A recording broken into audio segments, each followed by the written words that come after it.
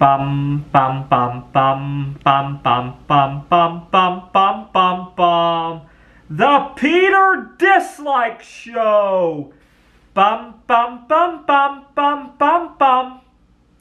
So yesterday I had a really good Valentine's Day, and today we have a continuation of that.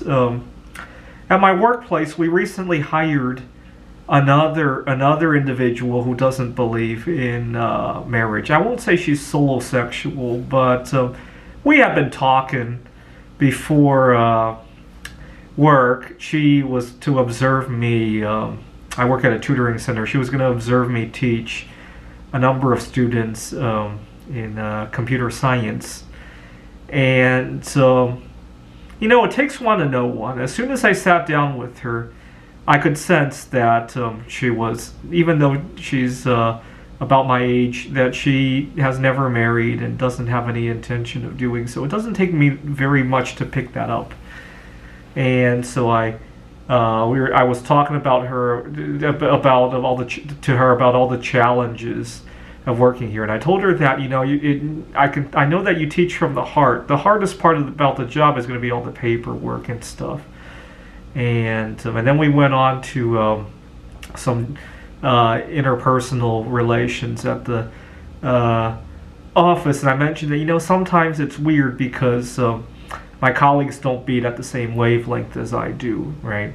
Our center director, he's in his 60s or 70s, and he has been very happily married for 40, 50, 60 years, and sometimes he forgets that not everybody is in the same boat, so you got to watch out for that, right?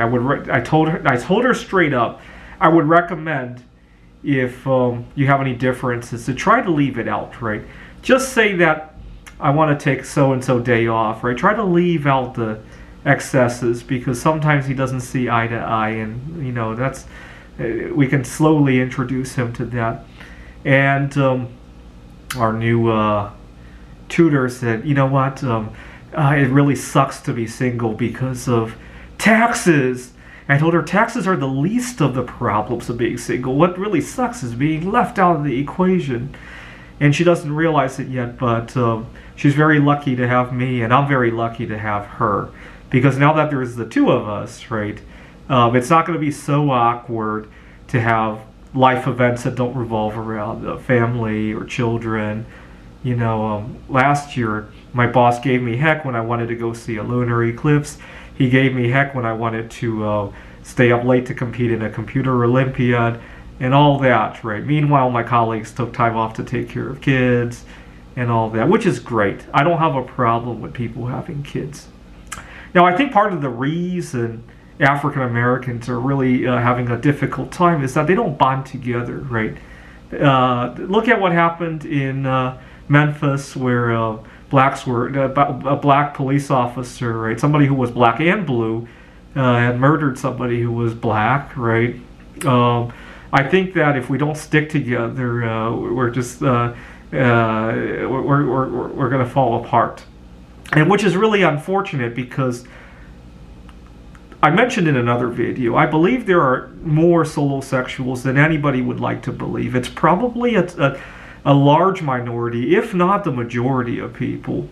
Because how does solosexuality play out? Well, very rarely do you see somebody celebrate the fact that they're solosexual, right? Taylor Swift doesn't go on the air and sing about being solosexual, right? She sings about breaking up, right? How else does it play out? It plays out as unhappy marriages.